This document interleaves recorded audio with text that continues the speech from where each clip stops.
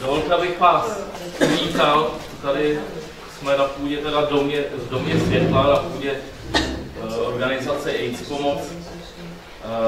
Já jsem Pavel Novák z Fokusu Praha. Fokus Praha pořádá tenhle seminář. Organizátoři se poznají podle téhle placky. Ti, kteří mě znají, vidí, že jsem Pavel, ne Hana. A já mám občas problémy s identitou, takže si to myslím. A na Hanu neslyším. Druhá věc, co je teda vlastně úžasná, že přišlo tolik lidí na seminář s Markem Raginsem. Pokud vím, tak Mark Ragins tady v České republice neměl žádnou prezentaci, kromě předvčerejšího semináře v Plzni na první české konferenci k recovery nebo zotavení. A je úžasný, že teda i konference v Plzni se naplnila jako na 200%. Přišlo tam 200 lidí, místo kapacity 100. A my tady jsme měli velký problém s tím odolat dalším zájemcům, že kapacita tady je 100. Myslím, že jsme na někde 110 a plus. Což teda trošku dělá nekomfort pro nás, pro všechny, nicméně je úžasný, že téma zotavení vlastně tolik táhne, že táhne Mark Ragins, což je trochu ikona, americká ikona recovery. Myslím, že pro nás bude hodně důležité. Myslím, že pro nás bude hodně důležité, aby zotavení nebo úzdrava, máme myslím složité téma toho překladu, aby jsme ho vlastně naplňovali v tom obsahu, v tom smyslu a nejen vlastně v tom názvu. Proto možná ten název recovery, úzdrava, zotavení vlastně není možná tak důležité, jako je důležitý ten obsah.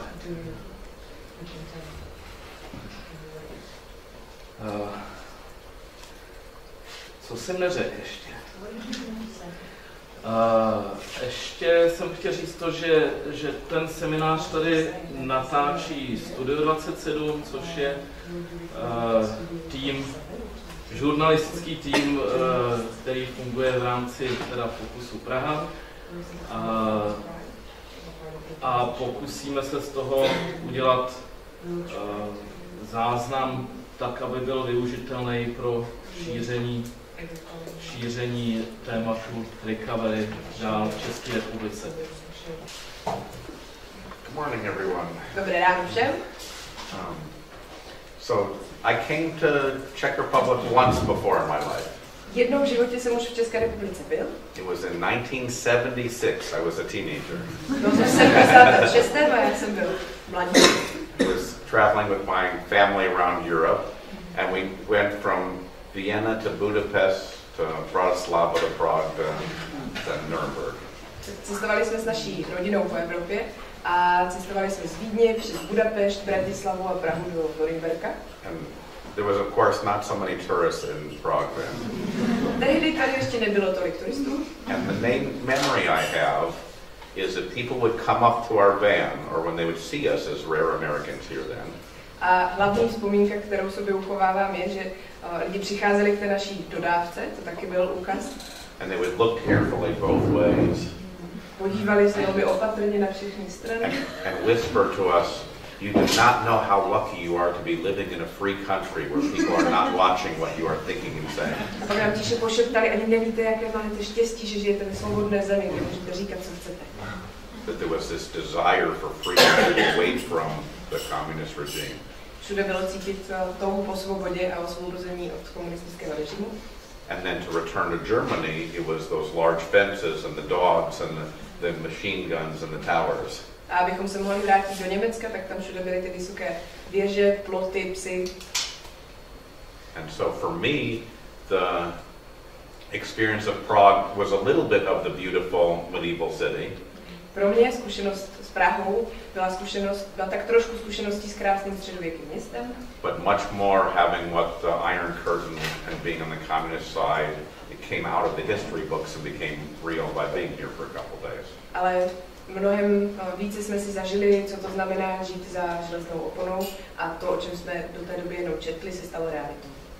I travel a lot around the world. I've been doing presentations in maybe, I don't know, 20 or 25 different countries. Hodně cestuji po celém světě, dělal jsem přednášky v různých přibližně 25 zemích. And one of the things I've learned is that everyone is different. Jedna z věcí, kterou jsem se po světě naučil, je, že každý je opravdu jiný. And the more I learn about the country, the more I realize I don't know what's going on. A čím víc porozumím dané zemi a čím víc se toho o ní dozvím, tím víc uvědomuji, že opravdu nevím, o čem je řeč, že opravdu nemám páru, co se tam opravdu děje. Because you realize that things you take for granted aren't true, that different things are happening. The more you ask, the more things are different. Najednou si uvědomíte, že věci, které předpokládáte, že jsou samozřejmostí, nejsou vůbec pravda. Čím víc se ptáte, tím víc zjišťujete. And so the question coming to a place like this is, what am I bringing that translates to your country, that can be used here? Otázka, se kterou přicházím, je tedy, co z toho, co s sebou nesu, se dá vůbec přeložit do vašeho kontextu a je použitelné v naší zemi. Because recovery itself emerged mostly in America and England. Koncept zotavení jako takový se vynořil v kontextu Ameriky a v kontextu Británie.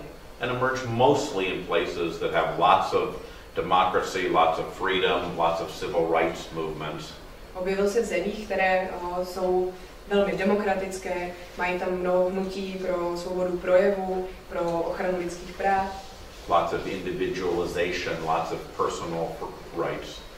Jsou to země hodně individualistické, hodně se zabývající právě jednotlivého člověka. And yet I think recovery speaks to something universal about all people. Zároveň si myslím, že koncept zotavení mluví o něčem univerzálním, co je společné všem lidem. In some places the translation is very difficult. Na některých místech vzít to, přeložit do místního kontextu je velmi náročné. For instance, in Japan, everyone has to be very, very rigid and everyone conform and almost no psychological mindedness. Například v Japonsku je velmi důležité všimnout si, jak jsou lidé rigidní, jak se snaží zapadat do systému a je tam velmi malý důraz na osobní, na individuální psyché.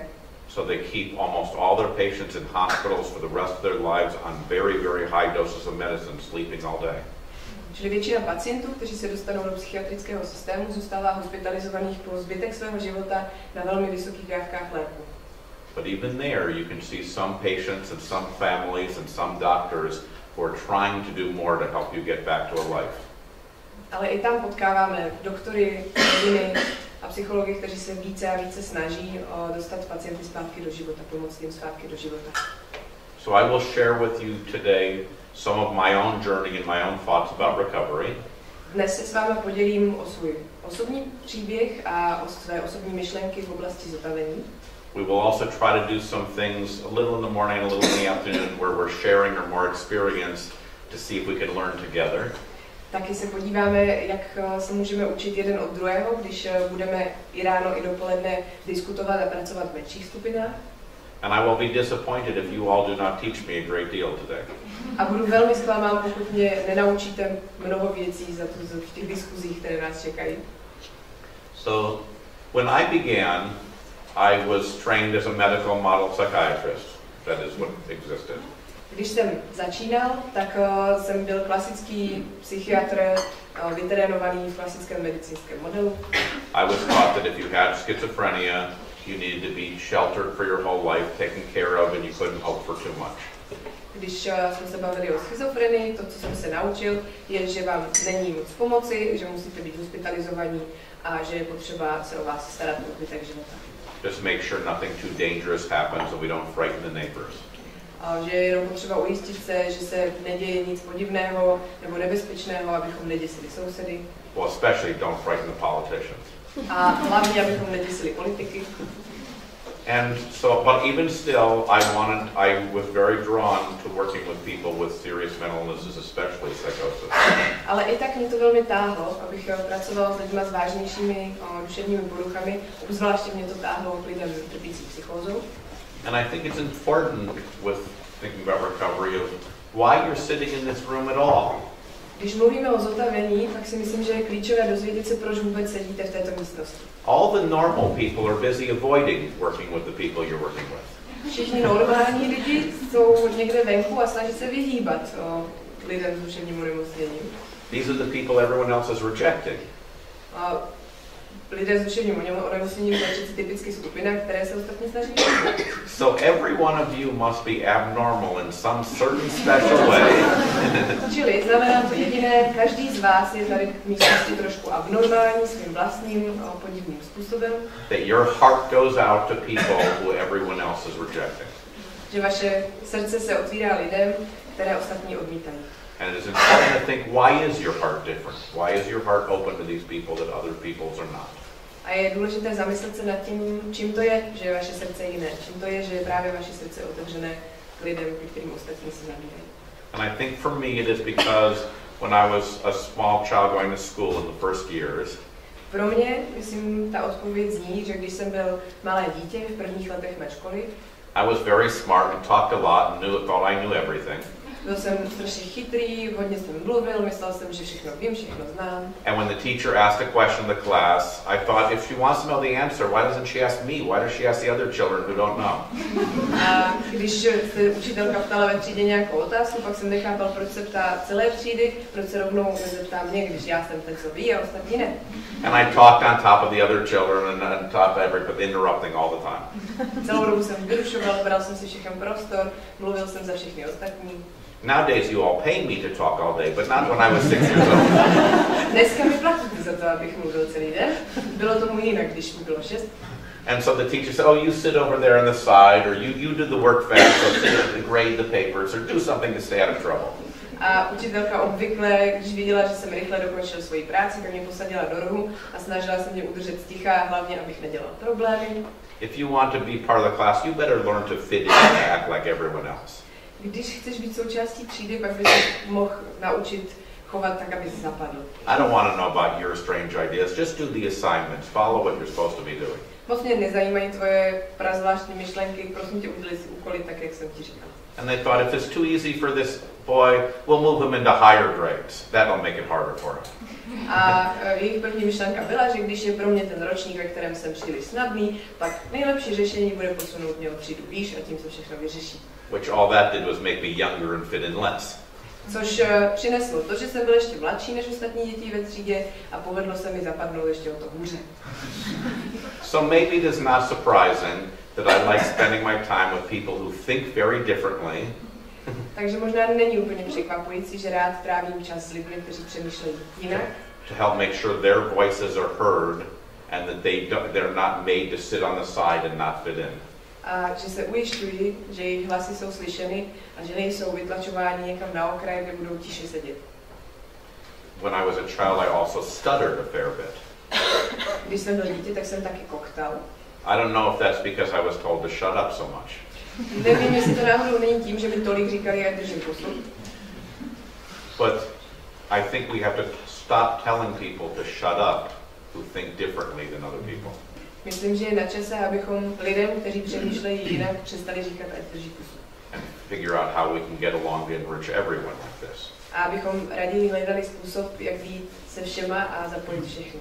So that is some of my story of why I am open to people who other people wouldn't be. To je můj příběh toho, proč jsem otevřený lidem, kterým jiní otevření nejsou.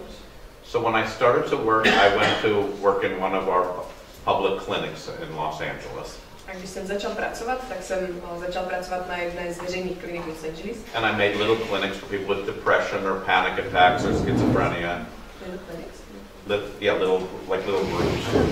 A měl jsem skupiny s lidmi, kteří měli panické a taky s lidmi, kteří trpěli schizofrenii. And I was enjoying working. Bavilo mě pracovat. And two terrible things happened within the first year and a half of my career. A v prvním roce a půl mé kariéry se staly dvě hrozné věci. The first one is we had a very weak leader in the Department of Mental Health when I was young. Jedna byla, že když jsem byl takhle mladý, tak jsme měli velmi špatného vedoucího oddělení duševního zdraví. And all the other government departments took most of our money away. A všechny ostatní oddělení vzali všechny naše peníze. We had huge cuts.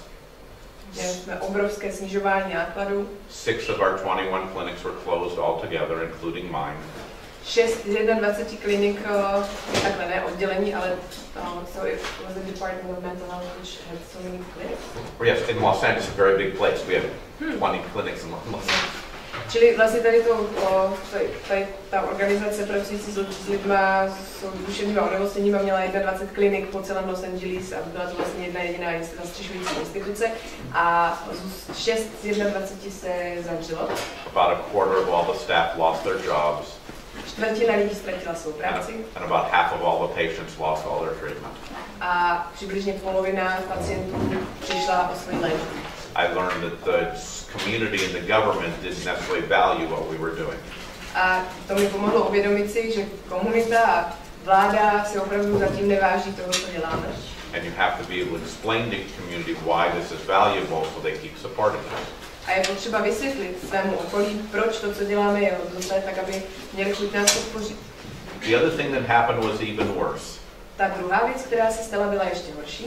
My closest friend at work was our homeless outreach worker. She would go and find people living in the streets and bring them back, and I would try to help them with her.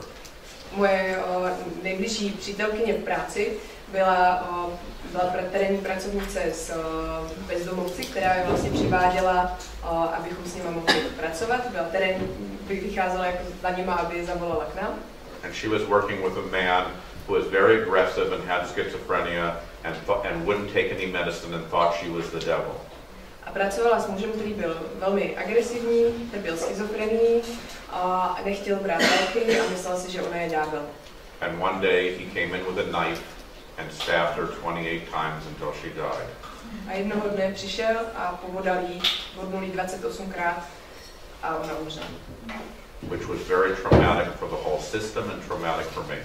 Což byla velmi traumatizující zkušenost jak pro celý systém, tak pro mě samotnou. The system put in guards and metal detectors and walls around every building. To systémové opatření bylo, že jsme najednou všude měli různé strážníky, skla, zdi, zámky. And I had to think, do I still want to do this work when something so frightening could happen? A já jsem se musel zamýšlet nad tím, jestli chci pořád pokračovat v téhle práci, když něco tak děsivého se může stát. In our clinic, many of the staff who were her friends did not end up continuing the work. They did something else. Mnoho z lidí z naší kliniky opustilo svoji práci, začali dělat něco jiného. But I was able to keep going and have a good career, staying with an open heart to these people, even after having been through this tragedy. Ale mně se nakonec povedlo zůstat v tom systému a vybudovat si zajímavou kariéru a zůstat nadále otevřený k lidem i po této tragédii. In some ways, I'm almost like someone who is in an airplane crash. Well, all right, I've already crashed. What's the worst that can happen to me now? I'm the first 2 years of that. I'm willing to take risks and take chances and try new things now. What's the worst that can happen to me? Bylo to trošku jako po pádu letadla. Jako když přežijete pád letadla a říkáte si, tak jo, tak když už jsem teda pád letadla přežil, co horšího mě může potkat? Co ještě může nastat, co se ještě nestalo? But I was very discouraged and low morale after these things happened in just the first 2 years. Ale byl jsem pak velmi demotivovaný a dělalo mi problém se natchnout znova pro tu práci zhruba 2 roky po té události. And I was rescued or given a life raft from a very special program. A co mě zachránilo, byl velmi zvláštní program. So California is one of the very first places to close their big mental institutions back in the 1960s and 70s. Kalifornie byla jednou z prvních zemí, která zavřela všechny svoje instituce pracující s lidmi s duševním onemocněním v 60. a 70. letech. And although we had Kennedy's mental health clinics, we did it in a very disorganized way. A i když nám některé instituce zůstaly, tak jsme to dělali velmi dezorganizovaným, chaotickým způsobem. With very poor funding. A měli jsme na to velmi málo peněz. I wouldn't recommend doing that here if I were you. Moc bych vám to nedoporučoval, pokud by byl váma. Some people did well anyway. Některým lidem se i tak dařilo. But some people ended up homeless. Ale mnoho lidí skončilo na ulici. Or in jails. Ve vězeních. Or in and out of the acute hospital wards in the general hospitals. In and out of the psychiatric ward in the general. So which clinics were closed? The outpatient, you call them ambulance clinics here, I think? Okay, so the outpatients were closed and the inpatients were limited. No, but that was, I'm sorry, the closing of the institutions was in the 60s or 70s. Okay. My clinic closed in 1990. It was much later. There was already no hospitals. But like all clinics in California were closed? No. So let me back. So historically, they closed almost all of the institutions, 90%. They only kept ones for criminally mentally. Okay, and those were the ones. Those are the big state hospitals. No, you have the same thing here. I think we have little psychiatric wards in a general hospital. That was left. All right. And that's the ones, if you couldn't be in the institution, you would bounce in and out of the psychiatric hospital. Then they start reopening again? Well, we had some clinics. The clinics were there since the 60s. Okay, so 10%. Not the institutions. Léčebný byly zavřené. You have not so many clinics here, I don't think. Já jsem se snažila pochopit, abych vám to jako nekazila pořád ten příběh. Takže teď už si myslím, že to chápu. V 60. 70. letech zavřeli zhruba 90% psychiatrických léčeben. A to, co zůstalo, byly vlastně psychiatrická oddělení na všeobecných klinikách, nemocnicích jako takových. A zároveň tam zůstalo pár těch psychiatrických léčeben otevřených, na kterých se dál pracovalo. Takže ta myšlenka byla, že spousta lidí skončila na ulici, ve vězeních, anebo neustále byli propouštěni a vraceli se na ty psychiatrická oddělení nemocnic. So it's 20 years after they closed the institution. It's now 1990. Teď mluvíme o době 90. let, což je 20 let poté, co se pozavíraly všechny kliniky. And some of the same politicians that passed the laws that closed the clinics were feeling bad about how it turned out. A mnoho z těch politiků, kteří se zúčastnili rozhodnutí zavřít psychiatrické léčebny v 60. 70. letech, se teď o 20 let později cítili provinile z toho, jak to dopadlo. And they said, I think we can do better than this. A říkali, no tak asi se dá dělat něco lepšího, než to, co jsme způsobili.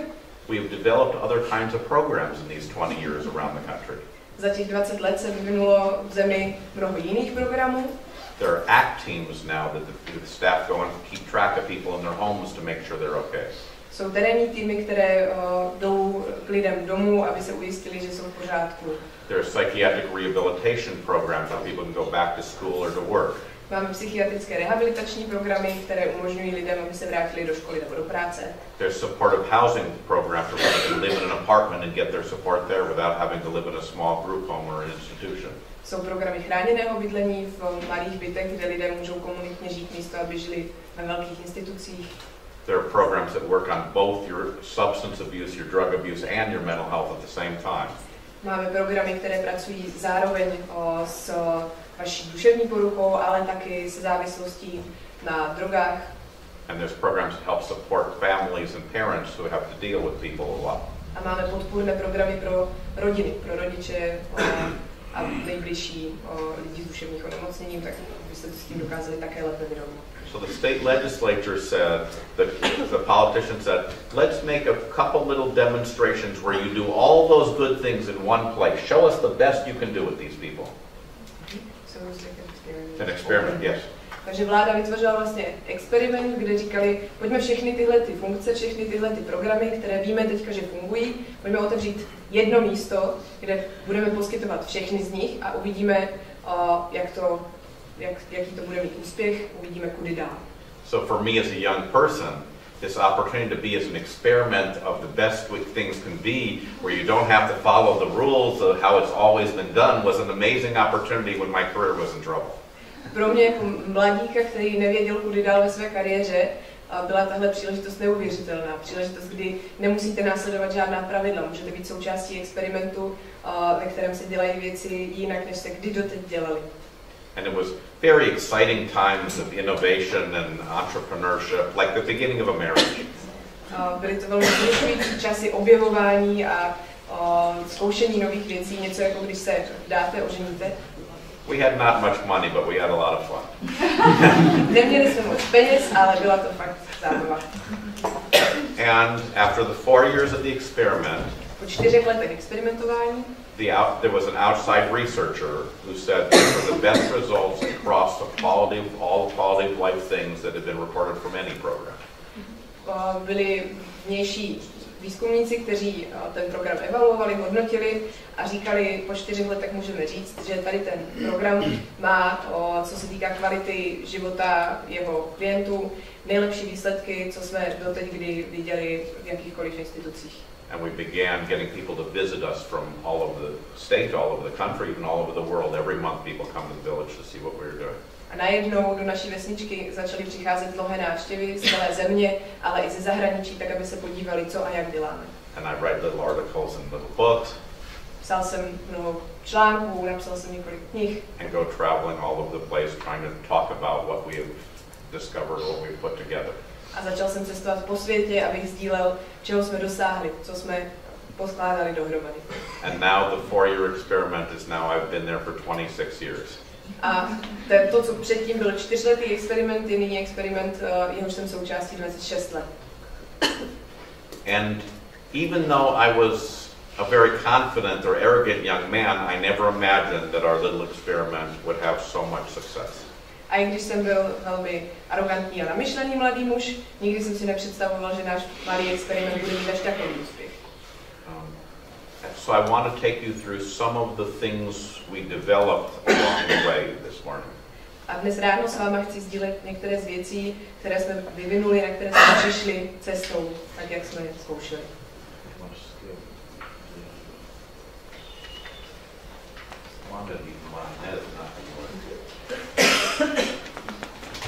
My Czech is not so good.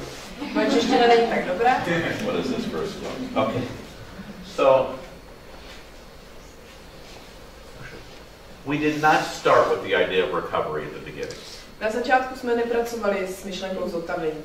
We never even heard of recovery for serious mental illness. Nikdy jsme o tom ani neslyšeli v kontextu závažných duševních onemocnění. Recovery was for drug abuse.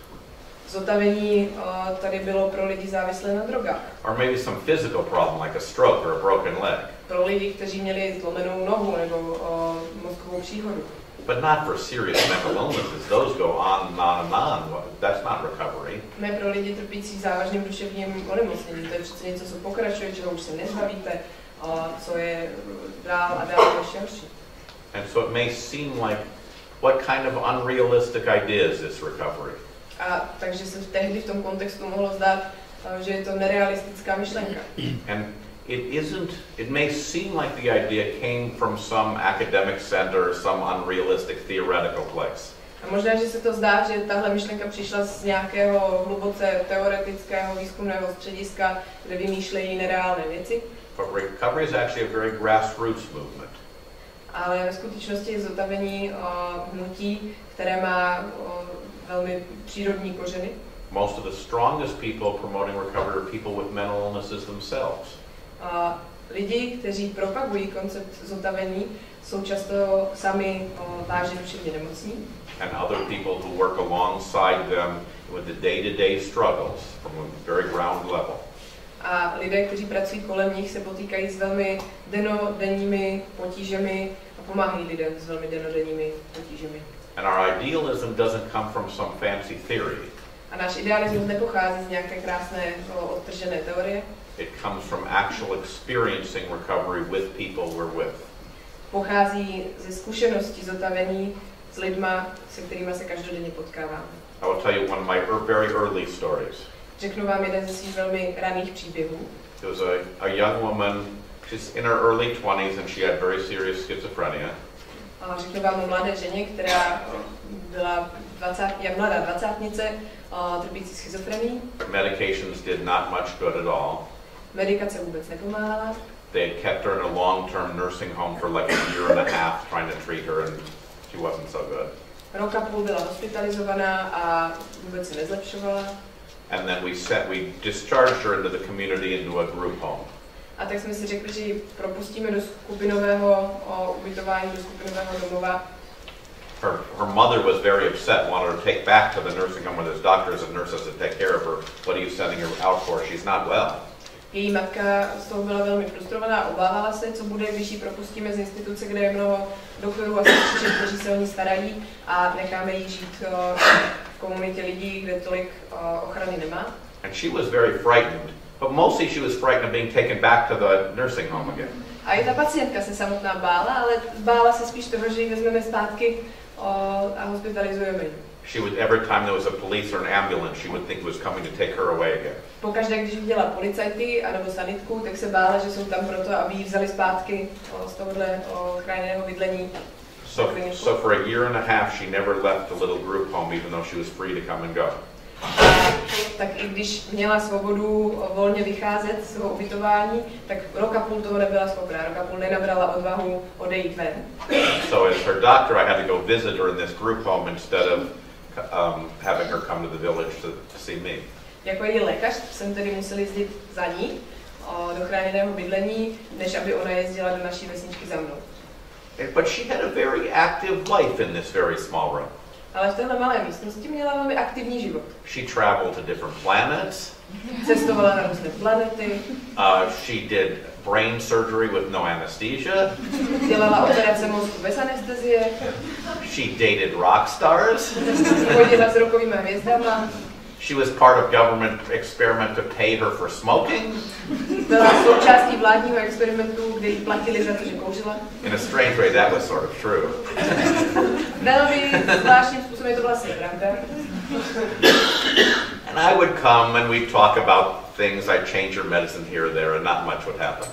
A já jsem tam vždycky přišel a trošku jsme si popovídali o tom, jak jí změní medikaci, a trošku možná někdy o tom, co se děje.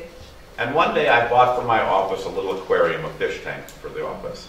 A jednoho dne jsem si koupil do své kanceláře akvárium. And I knew she had one when she was a young girl.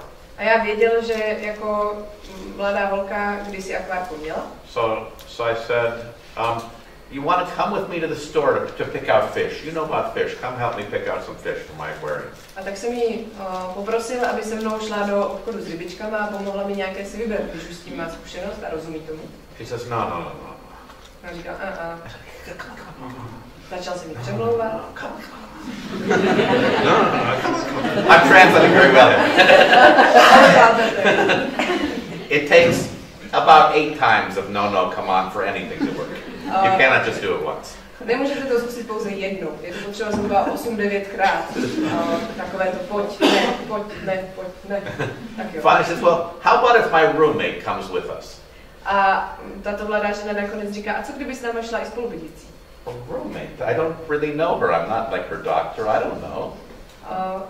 Spolubydlící. Nejsem její doktor, moc ji neznám, tak nevím. But you know what? She hasn't been out of her house for a year and a half. Ale říkám si, nebyla venku rok a půl. Both of them are like this tall. What's the worst thing that can happen? Obě jsou zhruba takhle vysoké, co by se asi tak mohlo stát. So sure, your roommate can come along too. A tak říkám jí jasně, So I put them in the back of my very old car. Takže jsem je vedl do zadní části svého velmi starého auta. It's only like 6 blocks to the aquarium store. A byl to opravdu kousek. And we drive and they're helping me pick out the fishes in the store. A tak jsme v obchodě, pomáhají mi vybrat si rybičky. And we get there and I'm paying for their own little bags and I'm paying for the fish. A mám všechny ty rybičky v malých pytlíčkách, platím za ně. And she says, I want to thank you, Dr. Mark, for getting me out and coming here today. A ona mi říká, děkuju, doktore Marku, že jste mě vzal ven. And I said, oh, it's been my pleasure. A říkám, potěšení na mé straně.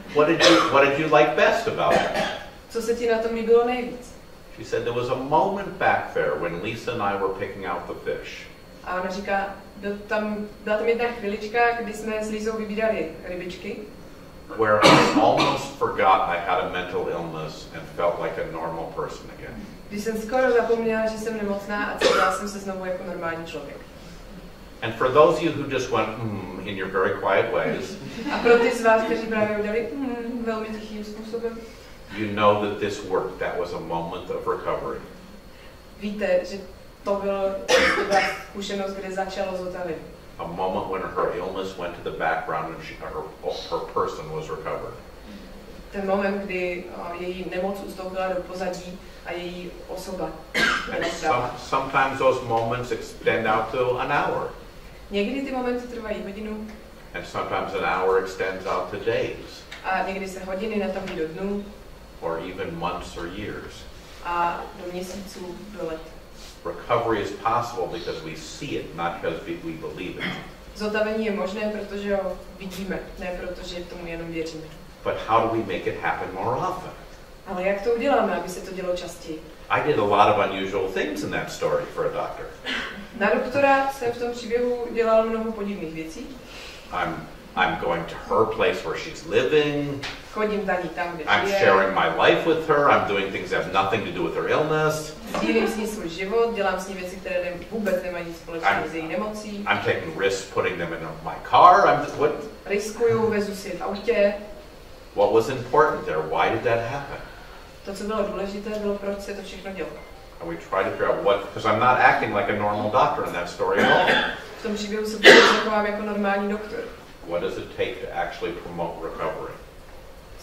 Co se to musí stát, abychom dosáhli zotavení?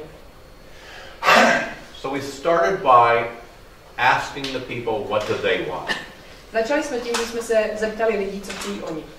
And so yesterday I was at the large hospital. I don't know the name, the large institution. Včera jsem byl v jedné z vašich velkých nemocnic v Plzni, předevčírem. So I went into one of the wards and I asked them what they would want. Přišel jsem tam a zeptal jsem se na oddělení, co oni by si přáli. So the one man said he wants ideas not to get squashed in barriers for your ideas to have a possibility of coming true. Jeden z mužů říkal, že nemá rád, když jeho nápady a myšlenky jsou stlačovány do místa, odkud nemají kam vykvést, že by rád, aby jim byla dána možnost stát se pravdou. Another man said he wanted no more war in the world.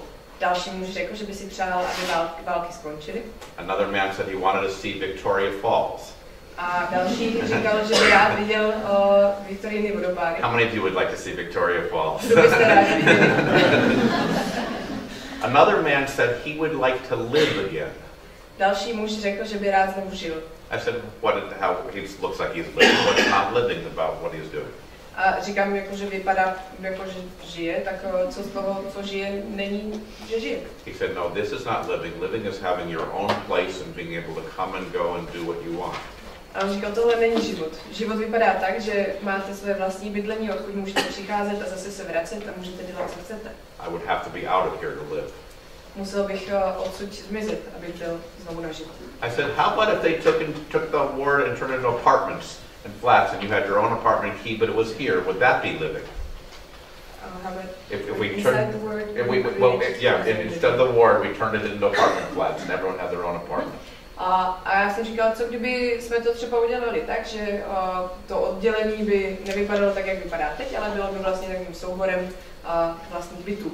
Would that be living? Bylo by tohle život? He said, I'd have to think about that. On říkal, to bych si musel promyslet. Each one had their goals. Každý z těch lidí měl své cíle.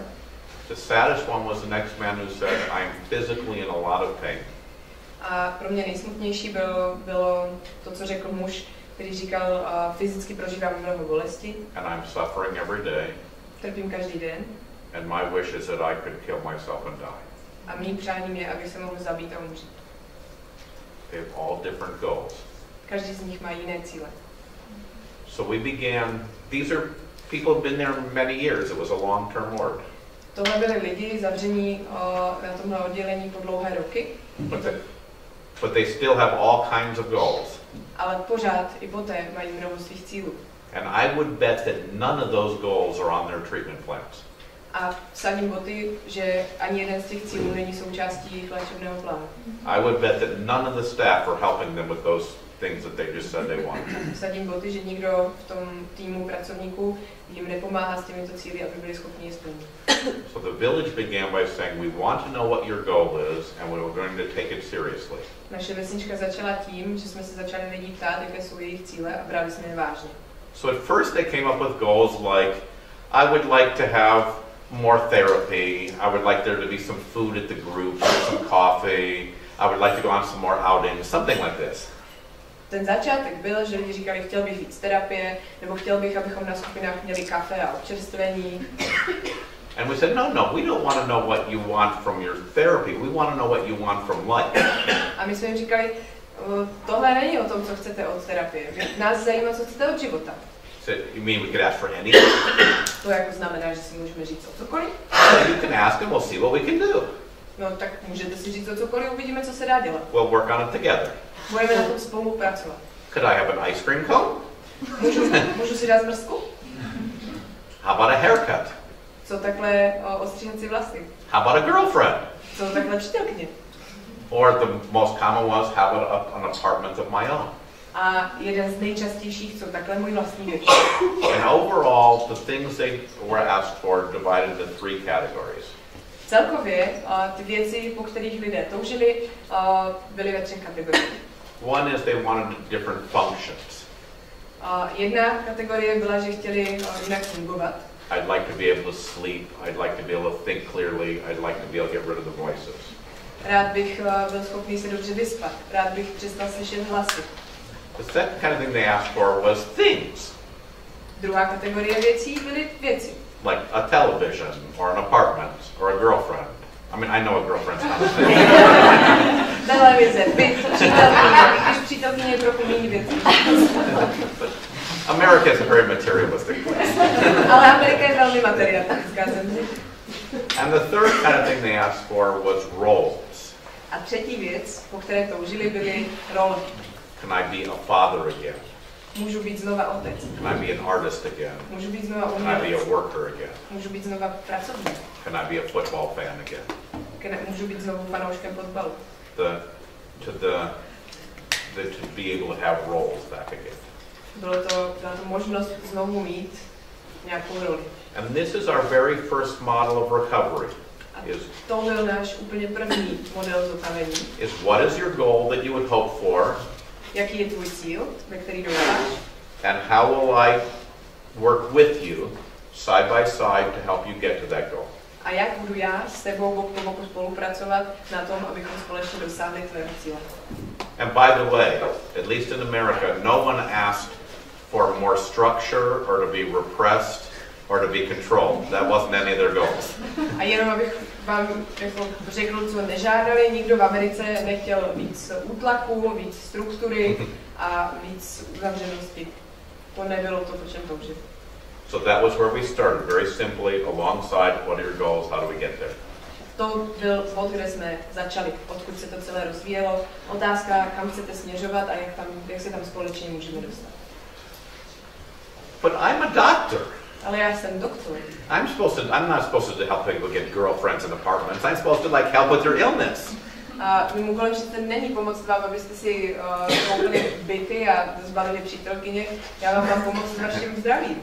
And I was taught, first you take care of your illness. You get your symptoms under control. A to, co mě učili, bylo, že si nejdřív poradíš se svojí nemocí, dostaneš pod kontrolu svoje symptomy. And then we can work on goals like that.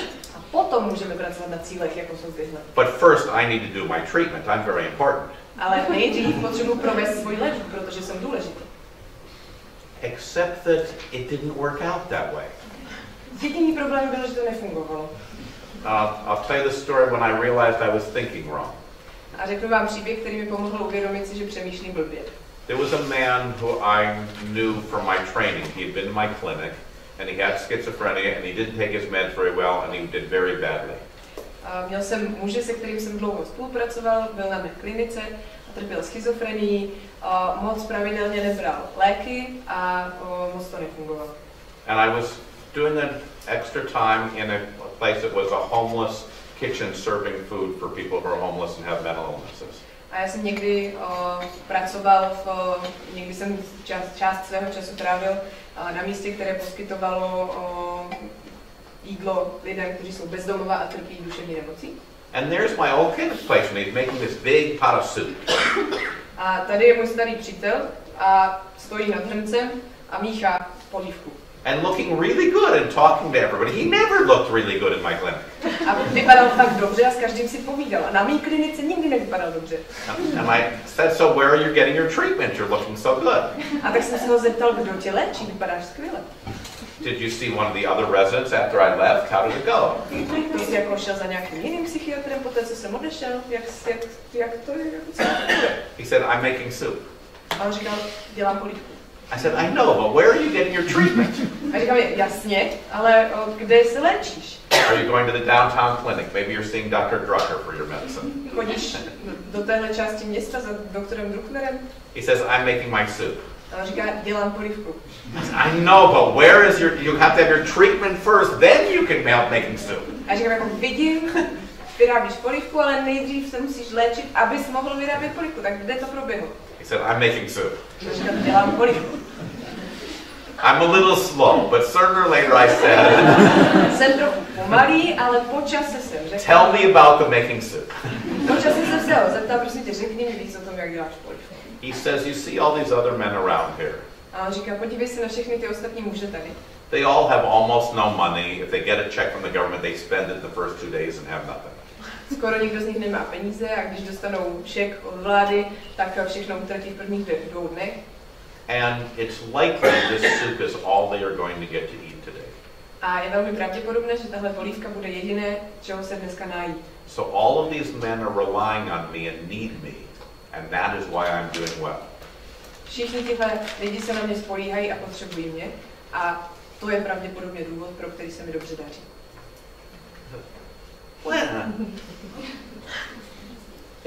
This is bad. Where's your treatment? And then he has his meaning in life helped him do better clinically. Nefunguje to tak, že nejdřív potřebujete léčbu a pak se může něco dobrého dít. Tenhle muž potřeboval smysl života a tím se mu začalo dařit lépe i po klinické stránce. And we found more often than not pursuing meaningful roles and doing things that were their goals gave them the motivation to do the treatment, not the treatment gave them the health to do the life. Čím dál víc jsme pozorovali a potkávali jsme se s tím, že to byly právě smysluplné životní role a společné plnění životních cílů, co je motivovalo pro další léčbu, než aby to byla léčba, která jim umožní zdraví dostatečné na to, aby byli schopni dělat životoschopné věci. It was after they were trying to work and the voices were getting in the way that they wanted the medicine, not before. Bylo to potom, co začali pracovat a měli důvod chtít, aby hlasy zmizely, že si vyžádali sami léky. So the medical treatment does not have to come before the rehabilitation. The rehabilitation can help motivate the medical treatment. Čili to medicínská léčba nemusí přijít předtím, než začne rehabilitace. Může to být přesně naopak. Rehabilitace zvyšuje motivaci k léčbě. So it's best if they are integrated together in the same place to work together. Je skvělé, když jsou integrovány na jednom místě, aby mohli pracovat spolu. So what does this have to do with recovery? Co tohle všechno má co dělat se zotavením? The man making soup still has an illness, doesn't he? Ten chlapík, co tam vaří polívku, je stále nemocný, nebo ne? So I went back to the medical literature about recovery. A tak jsem šel zpátky k medicínské literatuře o zotavení. If you have an acute illness, a short-term illness, když máte akutní, krátkotrvající onemocnění, like an infection or a broken bone, infekci, zlomenou nohu, you recover when your illness is cured and you're treated.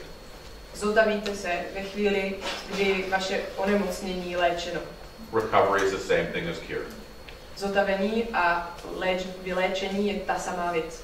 But if you have a chronic illness, a když máte chronickou nemoc, and almost everyone we see has a chronic illness, a téměř každý, koho s tím se vídáme, má chronické onemocnění. Recovery is different than cure. Zotavení je něco jiného než vyléčení. If you have a heart attack, you're not cured when your heart muscle regrows. Když máte infarkt, tak nejste vyléčeni, když se znovu vaše svaly narostou. Heart muscles don't regrow, they turn into scar.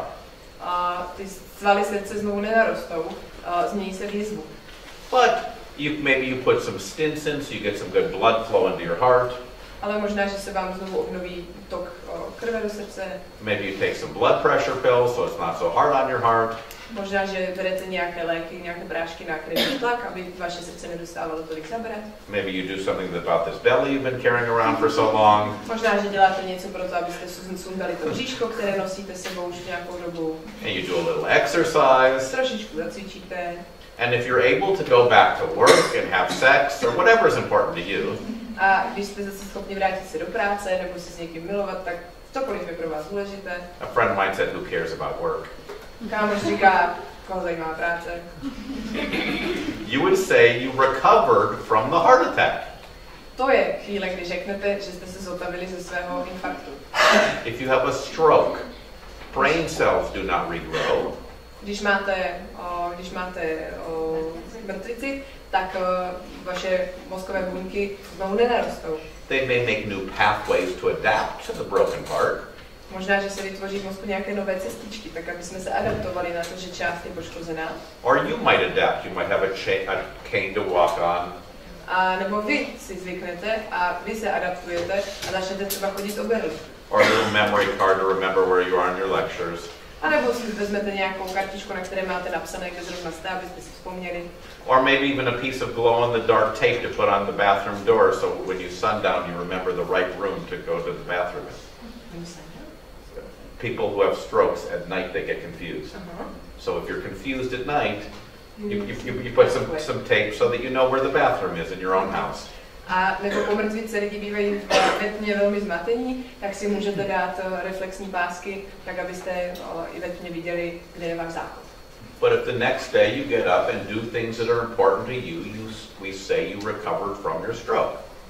A když se na druhý den budíte s tím, že myslíte na věci, které jsou pro vás důležité a jdete je dělat, to je moment, kdy říkáme, že jste vyléčeni, zotavení z mrtvičky. If you have a chronic illness, recovery is not cure. Když máte chronické onemocnění, zotavení nerovná se vyléčení.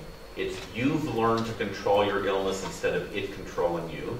Znamená to, že jste se naučili žít si svoji nemoci a kontrolovat ji, než by ona ovládala vás.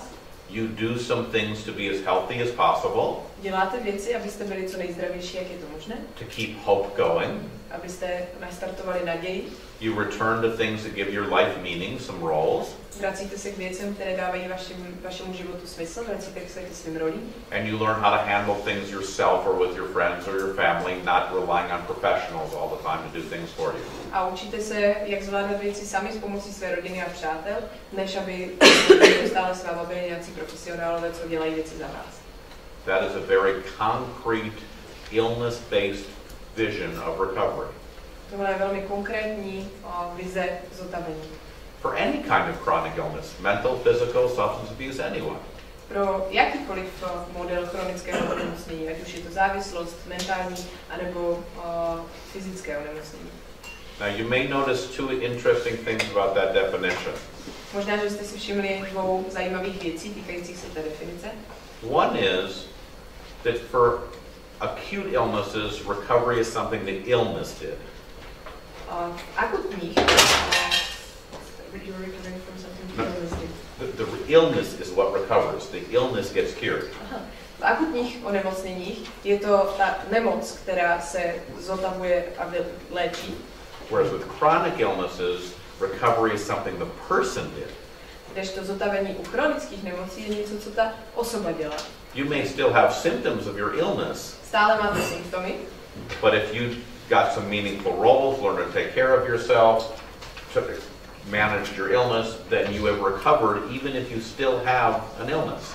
Pokud máte smysluplné role, cíle, děláte, co chcete, pak jste zotavení, i když ještě stále máte symptomy své nemoci. Therefore, the subject of the treatment is the person and not their illness. Předmětem léčby je člověk, ne nemoc.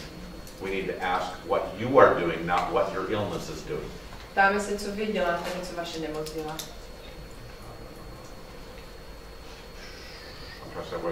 I'll tell one other story here about that. A digression. Další příběh, který se k tomu váže. When I was working in the hospital, there was a man there who had been to the hospital many times. Když jsem pracoval v nemocnici, byl tam muž, který byl v nemocnici často. We called him Wolfman Jack because it was a radio personality. He talked like this, and I talk like this, and he talked like this all the time. Like, maybe it doesn't translate so good. Check it out. Jestli se dobře rozuměla, tak jsme mu říkali vlčí muž, protože měl takový jako... Tenhle hlas měl. In any case, the reason he talked like that because he was manic and shouting all the time and went hoarse.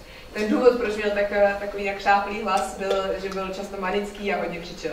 He would always stop his medicine, start some big fight with the police, and get brought back to the hospital over and over and over again. Vždycky přestal brát prášky, udělal obrovskou scénu, policie ho přivezla, byl hospitalizován. Znova.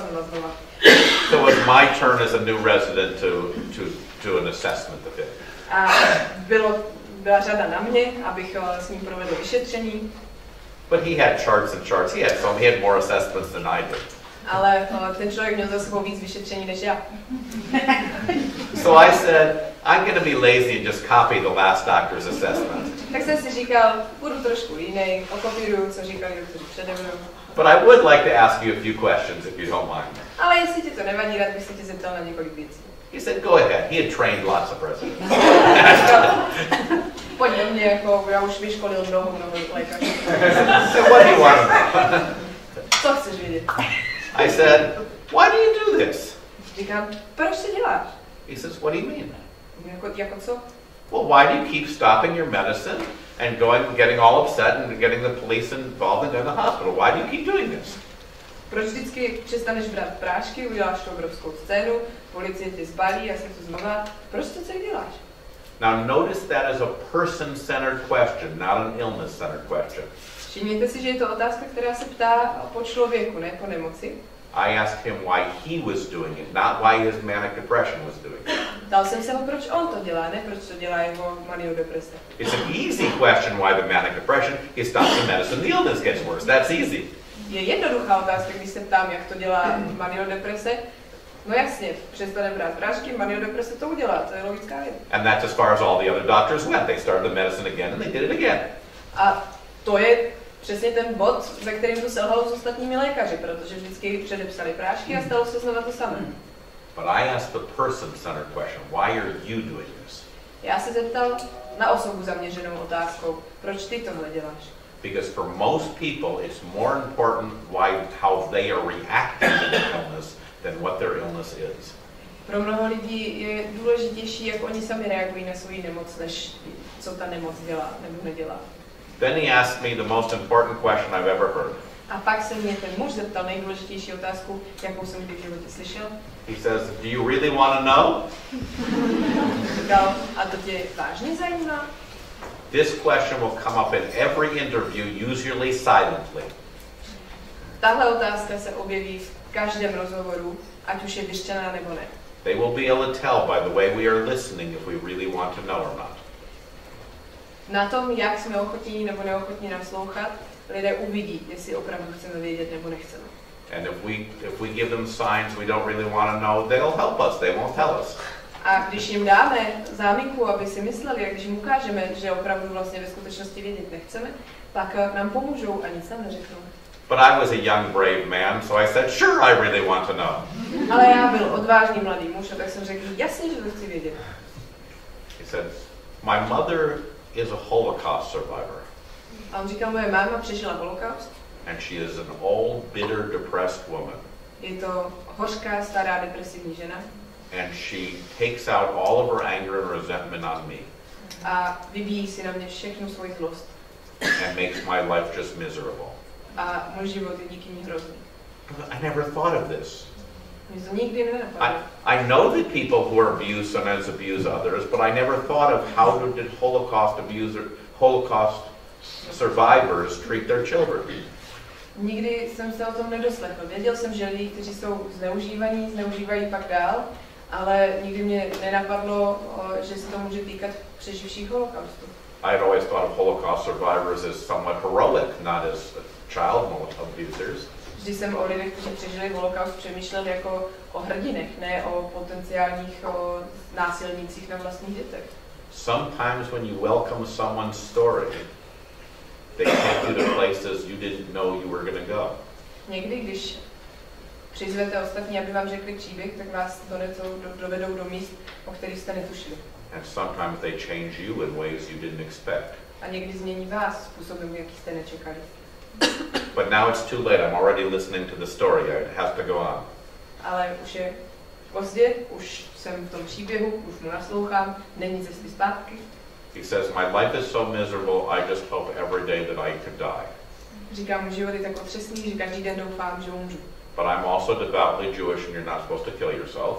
Ale taky jsem věřící Žid a vím, že se nesmím zabít. Every night when I go to sleep, I pray that God kills me and I don't wake up, but I do wake up.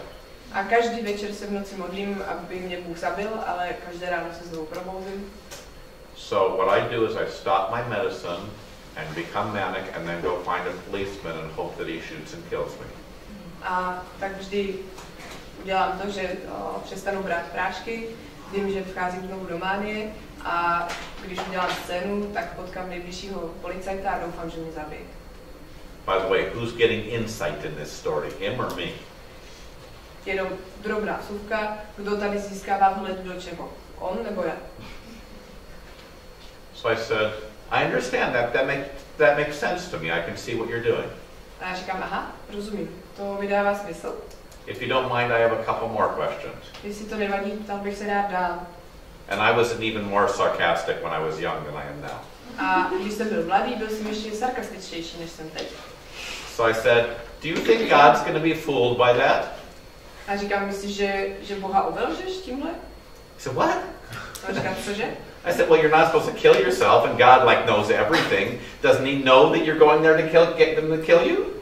A Bůh, máš zakázáno se zabít a on ti to nechce dovolit.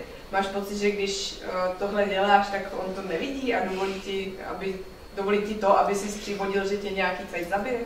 And the policeman's going to get in big trouble, and he may lose his job, and he'll feel guilty, and it'll make all these troubles. A policajt najednou ztratí svoji práci a možná půjde do vězení, bude mít problémy, bude mít pocity viny, to je strašně spousta problémů. This is still committing suicide, it's just doing it in a terrible way. Stále je to sebevražda, jenom otřesný způsob sebevraždy. He said, I never thought of it like that. A říkám, tak takhle jsem o tom nikdy nepřemýšlel. I said, well, while you're thinking about this, if we could make your life worth living, would you stop trying to die? A říkám, když by se nám náhodou povedlo udělat to tak, aby tvůj život stál za to žít, myslíš, že by si přestal pokoušet zabít? It's obvious your mother does not need you all the time because you're in this hospital half the time. Zdá se, že tě tvoje matka za stolik kde potřebuje, protože polovinu svého času trávíš v nemocnici. And we can get a care worker to come by and help out if we need to. A taky můžeme najít nějakou pracovnici, která se o ní bude částečně starat a vypomáhat. I also noticed you like helping the other patients in the hospital. He'd been there so many times, he helped all the new patients. A taky jsem si všiml, že rád pomáháš novým pacientům v nemocnici. Byl tam už mnohokrát a všiml jsem si, že často uvádí ostatní do toho, jak to tam chodí. You could come to our day program and be with other people and help them instead. Mohl bys chodit do našeho denního programu a pomáhat lidem tady, místo abys pomáhal své matce doma.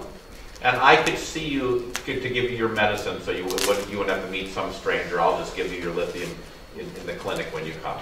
A mohl bych to být já, kdo ti dá léky vždycky, když přijdeš na kliniku, nemusíš chodit zákona. And that was the plan that he did. A to byl ten plán, kterého se zúčastnil. And he stayed out of the hospital the whole next year. I don't know what happened after that. A celý další rok vypomáhal v nemocnici, nevím, co se stalo pak.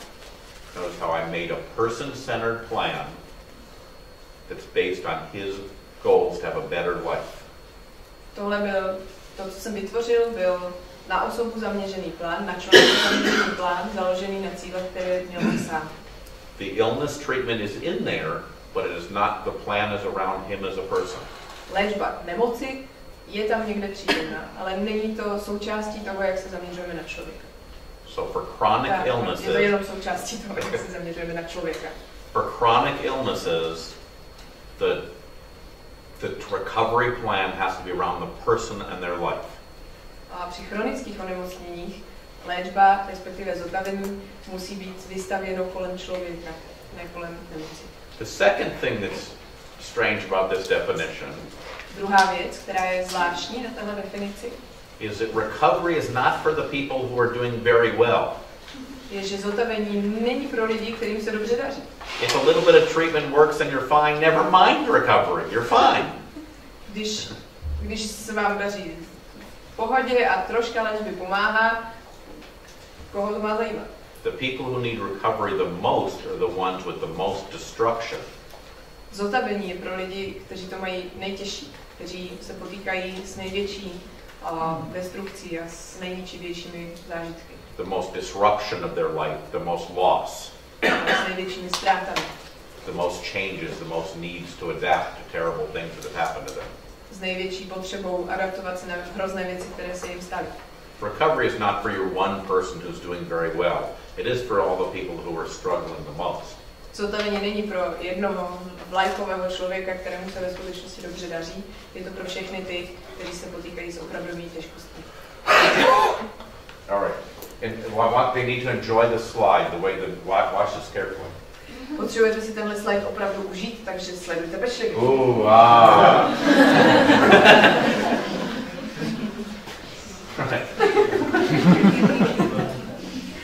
Someone under 30 years old did that for me. Někdo, komu je méně než 30 tomhle. This is the standard medical model. Tohle je standardní medicínský model. It's a very good model that's helped millions and millions of people. Je to skvělý model, který pomohl milionům lidí. But it has two big problems with it. Má dva obrovské problémy. One problem is sometimes the treatment doesn't get rid of your symptoms. Jeden problém je, že se někdy v rámci léčby nezbavíte symptomů. And then you're waiting forever to go on with life because your symptoms didn't get treated. A pak čekáte celý život, než můžete zase začít žít, protože jste se nezbavili symptomů. What if you want, this is like someone who's blind and say, wait for your eyesight to come back and then you can live a life. Je to něco jako když slepému člověku říkáme, počkej si tady, než se ti vrátí zrak, pak můžeš zase žít. That may sound silly, but we all the time say, wait for your voices to go away or your delusions to go away and then you can go on with your life. Zní to pořádně bláznivě, ale ve skutečnosti strašně často říkáme, počkej, než přestaneš slyšet hlasy, pak můžeš začít žít. And one of the important recovery questions is how symptom free does someone have to be to live in your community? Jedna z klíčových otázek je, jak moc potřebujeme, aby člověk byl osvobozen od svých symptomů, tak aby mohl žít ve své komunitě. How tolerant are you of people who are hearing voices or depressed or manic? Jak tolerantní jsme my k tomu, abychom dokázali žít s lidmi, kteří jsou depresivní, maničtí, slyší nás. Because if you're not so tolerant of people with symptoms, then you'll say, keep waiting for the treatment, waiting for the treatment, waiting for the treatment until you can start your life. Protože pokud nedokážete tolerovat symptomy, pak pravděpodobně budete jedni z těch, co říkají, počkejte, než ty symptomy ustoupí, pak s váma můžeme žít. And you may be waiting your whole life. A možná, že budeme čekat celý život. The second problem with this model is that sometimes people, even people with illnesses, have other problems. Druhý problém tohoto modelu je, že lidi, kteří mívají chronické onemocnění, mají taky další potíže. Maybe they lost their job. Možná ztratili práci. Or their wife left them. A nebo je opustila žena. Or they got evicted from their apartment. Nebo je někdo vyhodil z jejich bydlení. Or they're very poor. Nebo jsou chudí. This is a very common problem with people with mental illnesses, to be very poor. Lidi s mentálními onemocněními jsou často velmi chudí. And if you try to fix all of these problems with medicines, they're not so fixable. A když se pokoušíme tyhle problémy vyřešit lékama, pak to zřejmě není cesta. Let's keep someone in a hospital, giving them more and more medicine until they're not poor anymore and they can go have an apartment. Nechejme si někoho hospitalizovaného čím díl, dejme mu víc a víc prášku a když přestane být chudý, tak ho zase vypustíme do nějakého bydlení. This is a common problem with the medical model, right? To je běžný problém medicínského modelu. All right, second model. Get ready. Teď pozor, přijde druhý model. This is the rehabilitation model. To je model zotavení. Another very good model that has helped millions and millions of people. Další model, který pomohl milionům lidí. And it also has two problems. Má taky dva problémy. One problem is that it is usually used after the medical model. Jeden problém je, že většinou ho začneme používat poté, co už jsme zkusili medicínský model. First get your treatment, then get your rehabilitation. Nejdřív se běž léčit, pak tě zapojíme do života. But what about the man with the soup? Ale co s tím chlapíkem, co vaří polívku? And what about the person who still has voices but wants to go on with their life? A co s člověkem, který stále slyší hlasy, ale pořád přesto chce žít? Rehabilitation should be available to everyone at every point in their illness, not after you complete medical treatment. Rehabilitace by měla být přístupná každému, ve kterémkoliv stádiu potýkání se se svou nemocí, ne po něčem. That means your rehabilitation workers have to be good at working with people with active symptoms. To znamená, že rehabilitační pracovníci musí být dobří v tom zacházet s lidmi a potkávat se s lidmi, kteří mají aktivní symptomy. It makes your job more challenging. A to vaši práci dělá větší výzvou. Another short digression. Another short. Digression, going a story off the point. Další malá odbočka. I have multiple digression disorder. mám nemoc mnoha odboček. We're working with a woman. Oh, this story is about being ready. Tenhle příběh je o tom, jak být připravený. It's a very important thing in mental health. Are you ready to get an apartment or to leave the hospital or to get your own apartment? Are you ready? Další důležitá otázka, kterou si neustále klademe, jsi už připravená na to opustit nemocnici, mít vlastní bydlení. And the normal mental health definition of ready is, are you prepared and likely to succeed? Normální klasická definice připravenosti je, jestli jsi udělal všechno, co je v rámci přípravy potřeba a jestli je pravděpodobné, že uspěješ. We don't want to set up people for failure, so we want to make sure they're ready to do it correctly. Nechceme, aby lidi selhávali, takže je chceme co nejlépe připravit na to, aby se jim to podařilo na poprvé správně. The village has a different definition of ready. Naše vesnička má jinou definici toho, co to znamená být připravený. Our definition is, are you motivated and excited? Do you want to do it? Naše definice je, jsi motivovaný a líbí se ti to? Líbí se ti ta myšlenka, chceš to? And the reason we have this definition Ten důvod, proč máme tuto definici, is because that's how it works in our normal lives. je, že tohle je něco, co funguje v našich normálních životech. You were never ready in the sense of being prepared and likely to succeed the first time you did anything important in your own life. Nikdy v životě, když jste dělali poprvé něco, co bylo ve vašem životě důležité, jste nebyli připraveni. Think about this for a minute for yourself. Na chviličku se nad tím sami pro sebe zamyslete. The first time you had sex, were you prepared and likely to succeed or motivated and excited? Poprvé, když jste měli sex, byli jste připraveni a bylo pravděpodobné, že uspějete, anebo jste byli spíš namotivovaní a chtělo se vám. The first time you had an apartment, were you prepared and likely to succeed or motivated and excited? Poprvé, když jste měli vlastní bydlení, bylo pravděpodobné, že uspějete a prošli jste přípravou, anebo jste prostě chtěli a byli jste motivovaní. How about your first job? Co vaše první práce? How about your first marriage? Co vaše první manželství? I dare anyone. Some of you have been married 3 times, I see. But Někteří už vidím, že jste byli to s manželstvím zkusili 3krát. I dare anyone to tell me they were prepared and likely to succeed when they had their first child. A vyzývám vás, abyste mi řekli, pokud je tu někdo takový, kdo byl připravený na své první dítě a bylo pravděpodobné, že s ním uspěje. I just hope you were motivated and excited. Zbývá mi jenom doufat, že vás ta myšlenka lákala, že jste to chtěli. Because then you learn how to be a parent by bumbling around and learning and getting help and making mistakes and learning. Pak se naučíte, jak být rodičem, tím, že narážíte do různých zdí, potkáte se s různými problémy. That's how you learned everything important in life, was by bumbling. S různým narážením a zakopáváním jste se naučili cokoliv, co jste se v životě naučili. So the recovery model changes your jobs. Zotavení mění, koncept zotavení mění vaši práci. Instead of your job is to prepare someone so they're likely to succeed, vaše práce není připravit někoho, aby bylo pravděpodobné, že uspěje. your job is to motivate and excite them Vaše práce je motivovat je a nalákat je, to do something they are going to bumble at, aby dělali něco, v čem budou zakopávat, And you're going to help them learn how to do it while bumbling alongside them. A naučíte je, jak to dělat, jak uspět tím, že budete zakopávat s nimi. This is a much less predictable job. Je to mnohem méně předvídatelná práce. There's more risks to this job. Má více rizik. More failures as you go along. Je tam více chyb a selhání. And more unpredictability. Nevypočitatelné výsledky. But this way people will actually grow and do new things. Ale tímhle způsobem se lidi opravdu něco naučí a začnou dělat nové věci. So it's that kind of rehabilitation of motivating and bumbling.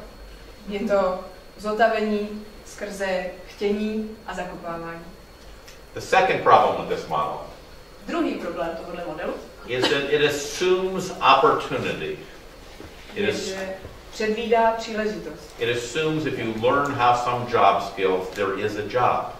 Předpokládá, že když se naučíte, jak něco dělat, taky bude nějaké pracovní místo, kde bude příležitost si to vyzkoušet. It assumes if you learn some apartment skills, there is an apartment you can afford. Předpokládá, že když jste připraveni mít nějaké bydlení, najde se někde nějaký byt, který si budete moci dovolit.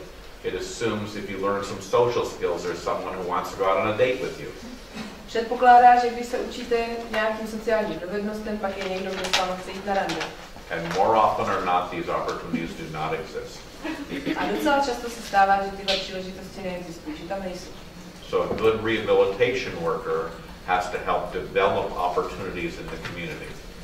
Dobrý rehabilitační pracovník v komunitě musí pomáhat vytvořit příležitosti. Find people in the community who will welcome a person with schizophrenia as a worker. Najít ve svém okolí lidi, kteří přivítají člověka se schizofrenií jako pracovníka ve své firmě. And who will rent an apartment to someone who has schizophrenia. Někoho, kdo pronajme svůj byt, někomu, kdo má schizofrenii. Or who will let you hang out in a pub trying to find a girlfriend if you have schizophrenia. Někoho, kdo vám dovolí jít do hospody a tam čekat na nějakou holku, když máte schizofrenii. So who in the community is going to do that? Kdo v celé komunitě tohle udělá? The same people who are abnormal in a certain special way, that their heart goes out to these people. Lidi, kteří jsou abnormální, podivní, přesně tím zvláštním způsobem, jak jste vy, že mají srdce otevřené pro jiné lidi. A shopkeeper who happens to have a sister who has manic depression. Majitel obchodu, který má sestru s maniodepresí. A apartment landlord who happens to have a son who became homeless and was wandering using drugs. Vlastník bytu, který měl syna, co skončil na ulici a bral drogy. You need to find these people to be welcoming in the community so that our people have opportunities. Potřebujeme najít lidi, kteří jsou otevření v komunitě, tak aby pomohli lidem, kteří potřebují příležitosti. And when you do projects like this filming, the Project 27, I think. Když děláte programy, jako je například tady ta filmařina, Studio 27. Part of the purpose is to open people's hearts so that there's more opportunities there. Myslete na to, že součástí projektu musí být vždycky pootvírat srdce kolem a najít otevřená srdce kolem. All right. Last one, recovery. This was very fancy one. Další krásný model. The circle. Máme kruhy. This one says, when you first come, the illness swallows you up. Tenhle model nám naznačuje, že když se poprvé objevíme, poprvé jsme hospitalizováni, objevíme se v systému, pak nás nemoc pohltila celé.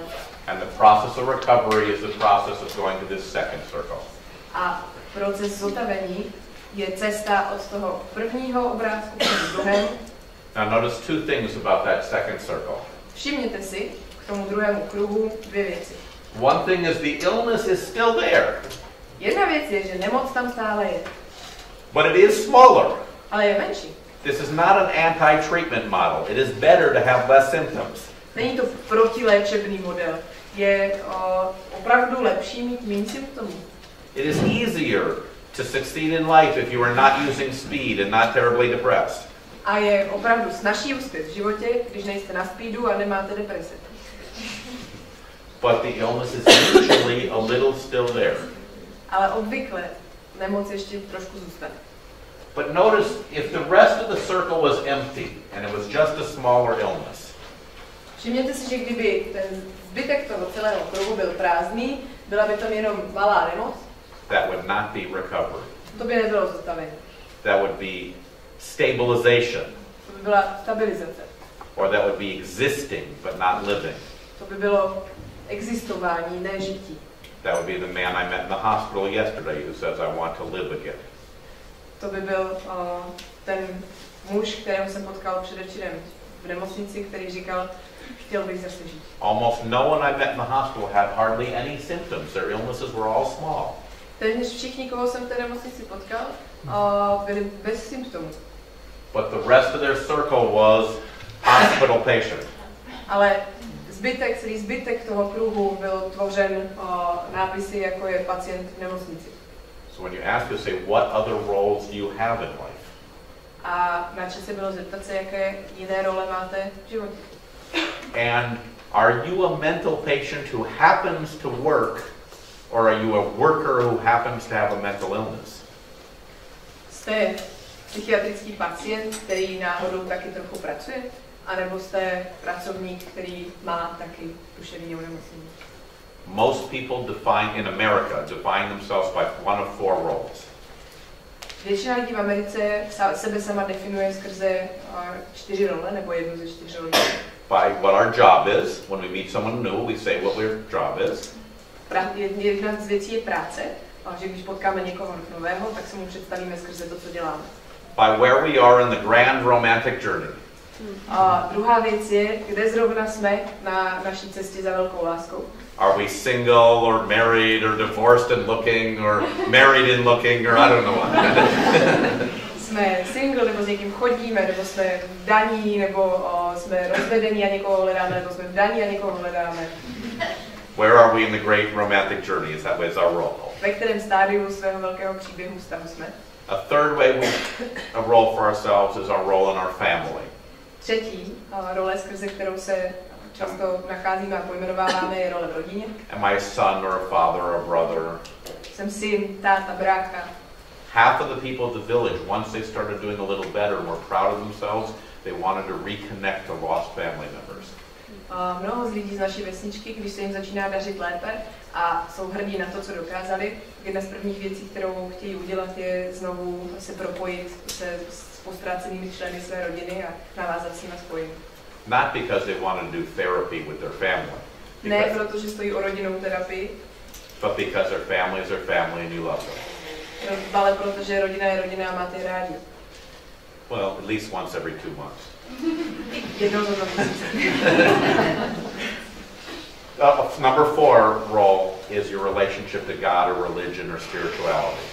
Čtvrtá role, nebo čtvrtá věc, se kterou sami sebe definujeme, je vztah k Bohu nebo spiritualita. Or even if it's atheist, something with a higher meaning or purpose in life.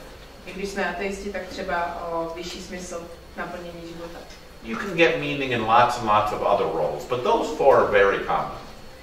Je mnoho jiných rolí, které pro vás mohou být smysluplné, ale tyhle 4 jsou takové nejčastější.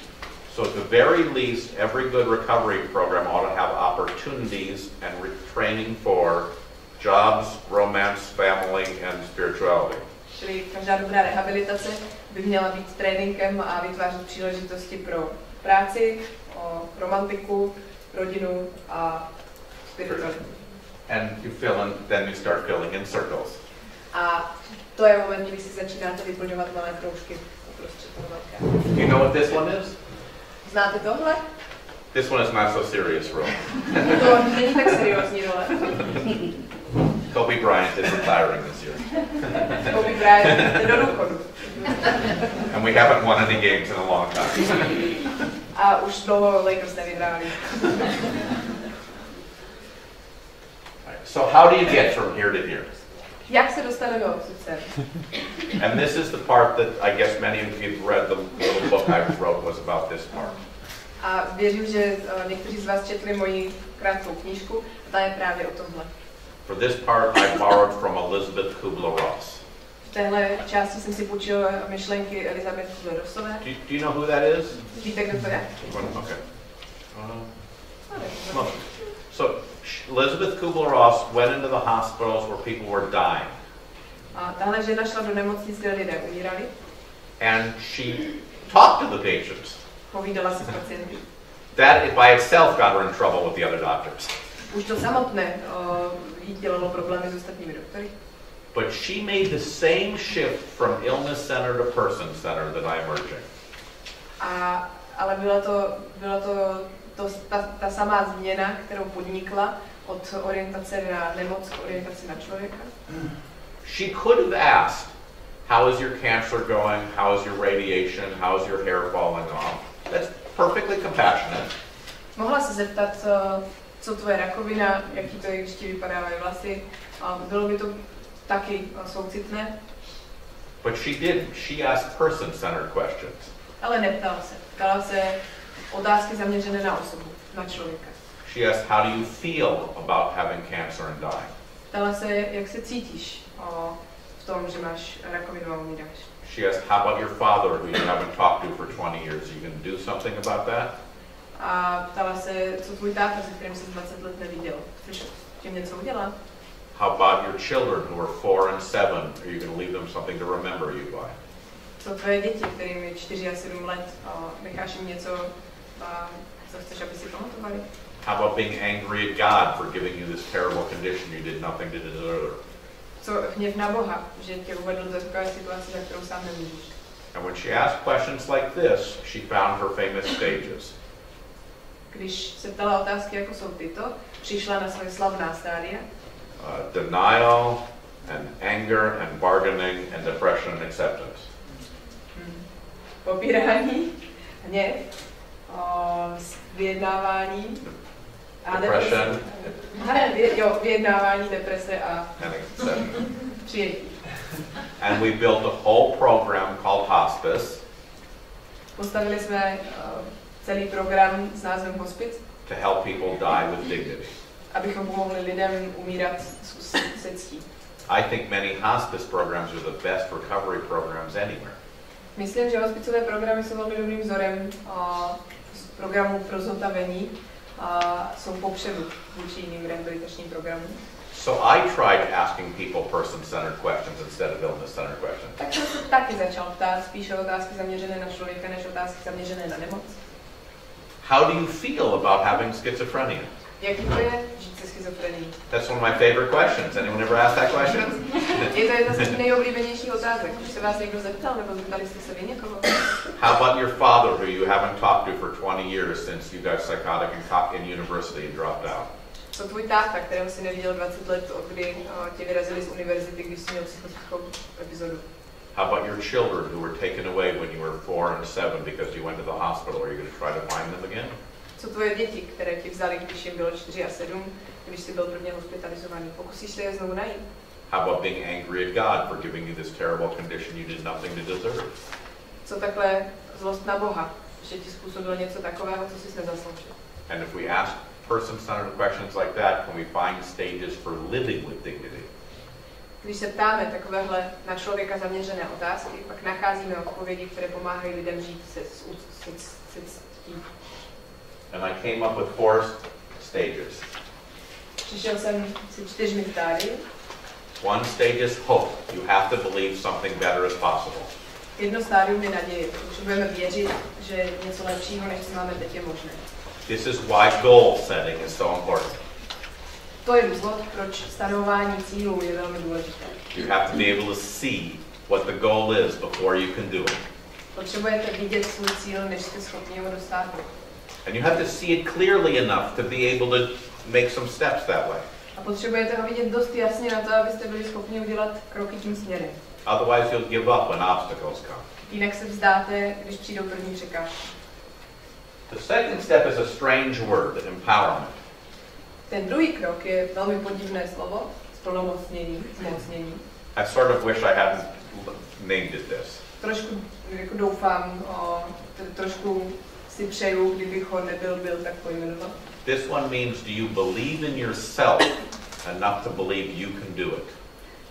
Ve skutečnosti to znamená, jestli sami sobě věříte dost na to, že si věříte, že to zvládnete. You may think, oh, that person can recover, but not me. Možná si myslíte, že někdo tamhle vedle se může zotavit a vy ne. And we meet many people who do not believe in themselves. Potkáváme mnoho lidí, kteří si nevěří. And they need us to believe in them until they can believe in themselves. Potřebují, abychom jim věřili my, než začnou být schopni věřit sami sobě. Come on, come on, come on, come on, let's do it. Pojď. Even when they don't have any confidence. I když nemají žádnou sebedůvěru. And when they do something, we have to help them notice that they have the capability. A když dělají něco, pak potřebujeme, aby si všimli, že jim věříme. Potřebujeme dát dostatečně najevo, že věříme, že to zvládne. So instead of saying, I'm proud of you that you went back to school, takže místo, abychom řekli, jsem na tebe pyšný, že jsi vrátil do školy, we say, are you proud of yourself that you went back to school? Ptáme se, jestli jsou pyšní sami na sebe, že šli nazpátek do školy. Did you think you were going to be able to do it? Mysleli jste si, že to zvládnete? Did it surprise you that you have that capability? Překvapilo vás, že jste tak schopní? Maybe some other things you thought you couldn't do, maybe you should try that too. Možná nějaké další věci, o kterých si myslel, že taky nedokážeš, jsou možné a je na čase je zkusit. Building them up so they can do it without us the next time. A pracujeme na tom, aby to mohli udělat příště už bez nás. The third stage is self-responsibility. Třetí stádium je zodpovědnost za sebe sama. Unfortunately, you cannot be caretaken into recovery. Je to na neštěstí tak, že nikdo nedokáže za vás udělat vaše zotavení. You cannot be protected into recovery. Nemůžete být vyochraňováni dostatečně na to, abyste se zotavili. You can be caretaken and protected into stability. Můžete být opečováni a ochráněni do stability. Or security, or even safety. Do bezpečí. But not into a recovered life. Ale tímhle způsobem vás nikdo nemůže uvést k zotavení. For that you have to try things and be responsible for your own life. Aby se tohle mohlo stát, potřebujete zkoušet věci sami za sebe, zodpovědnost sami za sebe. You have to stop blaming everyone else in your life and waiting for them to fix you. Musíte přestat vinit všechny kolem sebe za to, co se vám děje a žádat je, až to oni spraví. And the fourth stage is you have to get meaningful roles, otherwise the circle is empty. Čtvrté stádium je, že potřebujete získat smysluplné role, jinak váš kruh zůstane krátký. So when I see someone, and say I'm giving them medications that day. Když se s někým vidím a řekněme, že mu ten den předepisuju léky. Yes, I ask whether they have more or less depression or more or less anxiety. Jasně, že se ptám, jestli jsou víc nebo méně depresivní, jestli cítí víc nebo méně úzkosti. But I also ask what is your goal and did you get closer to that goal? Ale taky se ptám, co jsou jejich cíle a jak se k těm cílům přiblížili. Are the medicines helping you to get to your goal? Pomáhají vám prášky, abyste se přiblížili ke svým cílům. But I also think to myself, did they leave here more hopeful or less hopeful? Ale taky se sám sebe ptám, jestli z mé kanceláře odešli víc nebo méně plní naděje. More empowered or less empowered? Víc nebo méně plní pocitu sebedůvěry. More self-responsible or less self-responsible? Víc nebo méně plní zodpovědnosti za sebe. More meaningful roles or less meaningful roles? A s víc nebo méně smysluplnými rolemi pro svůj život. Because many doctor visits take away all four of these things. Mnohé návštěvy lékařů nám berou všechny tyhle 4 věci. You leave feeling like I'm never going to get well. Odcházíte s pocity jako, že se nikdy nespravíte. Like there's nothing I can do, I need to rely on the doctor to do it for me. S pocitem, že není nic, co můžete dělat vy sami, že se musíte spoléhat na doktora. Like I'm just a patient, I'm nothing else in life. Nejsem nic jiného než pacient. So if I'm going to help people recover, I have to make sure in my doctor visits I am actually helping the process. Když teda chci pomáhat lidem, jak se zotavují, musím si dávat pozor na to, jak vypadají jejich návštěvy u mě jako u lékaře, abych šel s nimi tímhle směrem. I have to integrate both the treatment and the rehabilitation. Potřebuji integrovat léčbu a rehabilitaci do jednoho. In my visits. V návštěvách u mě. I want to do one more slide, then skip a bunch of these. Jeden další slide. Look at this one. Podívejte se na tohle. Remember I said self-responsibility. They have to do something. Vzpomínáte, jak jsem říkal o zodpovědnosti za sebe sama? Že jsme to my, co musíme něco udělat na cestě? Here are some things they can do. Tady jsou věci, které lidi na cestě k zotavení můžou dělat. Here are some things we can encourage them to do. Tohle jsou věci, ke kterým můžeme druhé povzbudit. We can support them to do. We can guide them to do. Můžeme je v tom podpořit, můžeme je k tomu vést. This isn't like the 12-step. You do number 1, number 2. No, you can pick anything you want. Není to 12bodový program, kde musíte jít bod po bodu a dělat nejdřív tohle a pak tamto. Můžete si vybrat naprosto cokoliv. But I'm pretty sure if you don't do any of them, you are not going to recover. Ale jsem si poměrně dost jistý, že když neuděláte nic z toho, pak se nezotavíte. You better do at least one. Udělejte aspoň jedno. So when we're meeting with, we're very good at helping with some of these things. Jsme velmi dobří v tom pomáhat s některýma těma věcma. And maybe we're not so good at helping with some of these things. A možná v některých z nich máme nějaké slabiny. So the next time you hire a new staff, you might say, which of these things do we need somebody who's good at? Because none of us are good at. A příště, když budete hledat nového pracovníka pro svoji organizaci, tak je možná na čase zeptat se, které z těch dovedností podpořit lidi v tomhle vám ještě ve vašem týmu chybí.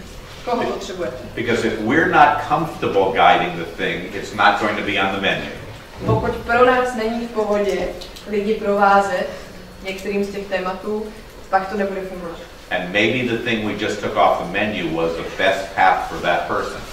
A možná, že právě tahle věc, která není v našem menu, je klíčová pro daného člověka. One last comment about this one. When I was talking to a group of people with mental illnesses who all wanted to go back to work, but they were too scared. Jedna poslední věc k tomuhle slajdu. Když jsem si povídal se skupinou lidí, kteří všichni chtěli zpátky do práce, ale báli si toho. Maybe you know some people like this. Možná, že sami znáte nějaké lidi, jako jsou oni. The one they wanted to talk about was number 12. To, o čem chtěli právě tihle lidi mluvit, byla 12. How good are you at helping with that one? Jak moc dobří jste vy pomáhání s bodem číslo 12? When they've been through terrible trauma or hurt children or rape. Když pracujete s lidmi, kteří prošli obrovským traumatem, zneužitím. Or they were mad at the doctors or the hospitals or their parents or the medicines. Jsou naštvaní na doktory, na nemocnice, na léky, na rodiče. How good are you at helping them to accept their life and their illness? Jak dobří jste v tom, abyste jim pomohli přijmout svoji nemoc a svůj život? And to forgive in order to free themselves from anger and resentment and pain to go on with life.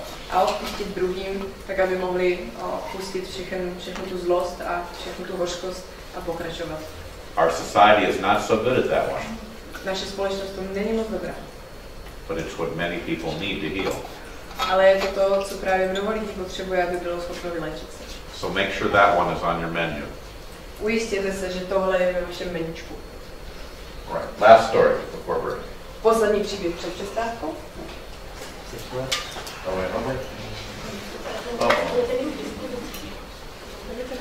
Sometimes at the end of a recovery, Někdy na konci procesu zotavení, or at the end of a treatment, nebo na konci léčby, the person says, "Oh, I'm so glad I met you, Dr. Mark.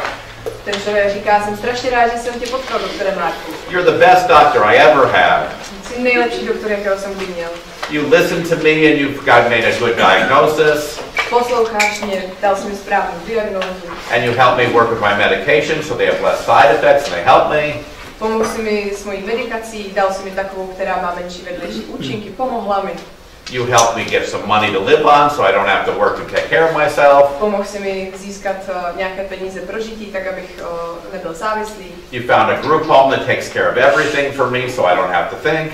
Našel jsi mi chráněné bydlení, které za mě dělá všechno, takže nemusím I know if I ever have any problems, you'll always be there to solve them for me. Vím, že když budu mít zase jednou problémy, ty tady budeš, abys mi s nimi pomohl. You're never going to leave me or retire or go to the Czech Republic lecturing. You'll always be there for me. Nikdy mě neopustíš, nikdy nepůjdeš do důchodu, nikdy neodejdeš do České republiky, abys byl mimo. I can always count on you to take care of everything in my life. Vždy můžu počítat, že mi pomůžeš se vším v mém životě. Well, what happened? A říkám, co se stalo? This was sounding so good at the beginning. Na začátku to znělo tak skvěle. They were saying such nice things about me. Říkali o mě tak krásné věci. And by the time we got to the end, it was vaguely creepy. A na konci té promluvy už to bylo hodně podivné. Or maybe it's vaguely crippled. A nebo takové jako postižené. What's the alternative? Jaké máme alternativy? If someone says, you know, I wouldn't wish this mental illness on my worst enemy. I wouldn't wish this mental illness on my worst enemy. A když někdo řekne, nikomu ze svých nejhorších nepřátel bych nepřál tuhle nemoc. The pain and the suffering and the loss. Bolest, tu ztrátu, to utrpení. The destruction I've been through. Ty ničivé věci, kterými jsem prošel. The isolation and loneliness. Osamělost a opuštěnost. It's just unimaginable if you haven't lived through yourself. Je to nepředstavitelné, pokud jste to sami nezažili.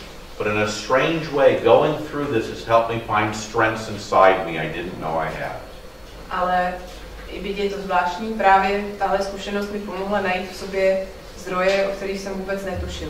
It's helped me realize what's really important in life. Pomohla mi uvědomit si, co je pro mě v životě opravdu důležité. In a strange way, there have been gifts from these wounds. A z těch ran se staly dary. It's been a blessing in disguise. Je to požehnání pod nějakým kabátem. It's helped make me the strong person I am today. Převlečené požehnání, které mi pomohlo stát se silnějším člověkem, než jsem dneska. Even with all the pain, I value the person that's made me today. I přes všechno tu bolest si vážím, že mi to udělalo tím, kým jsem dnes. That's what a real recovery sounds like. Tohle je to, jak opravdové zotavení zní v závěru. And when did those two paths separate? Kde se to stalo, že se tyhle dvě možné závěrečné promluvy tak vzdálily? The very first time we meet someone. Je to skryto v našem prvním potkání s člověkem. If I say, you did the right thing to come to see me, I'm a good doctor, I'm going to be able to help you. Buď můžeme říct, udělal jste dobrou věc, že jste přišel právě za mnou, jsem skvělý doktor, vyřeším to. And that's what I was taught to say. Tohle je to, co mě učili, já říkám. You're on the road to vaguely creepy and vaguely crippled. Jste na cestě k tomu závěru, který je hodně podivný a hodně postižený. If instead, and I say this every first time I meet anybody. Když místo toho řeknete tohle, což jsem se naučil říkat pokaždé, když se s někým vidí poprvé, I can already see in you the strengths you are going to use to overcome this. Už teď v tobě vidím ty síly a ty schopnosti, které máš, které ti pomůžou, aby ses přes to přenesl. I can see your hard work, your intellect. Vidím, jak tvrdě pracuješ, vidím tvoji chytrost. Your morals, your courage. Vidím tvoje hodnoty, vidím, jak jsi odvážný. Your family, your hard work. Vidím tvoji rodinu, vidím tvoji tvrdou práci. I can see the strengths you're going to use to overcome this. Už teď vidím tvoje silné stránky, které pomůžeš v tom procesu, aby jsi to přes to přinesl. Then we're on to the path of I value and I overcame this. A takhle vypadá první setkání na cestě k závěru, ve kterém říkáme, vážím si své nemoci a dokázal jsem přes to projít. Because we nurtured their strengths, not because we provided our strengths. Je to tím, že rozvíjíme schopnosti lidí, ne tím, že nabízíme ty naši. Let's pray. Pojďme si dělat přestávku. Thank you all for your attention.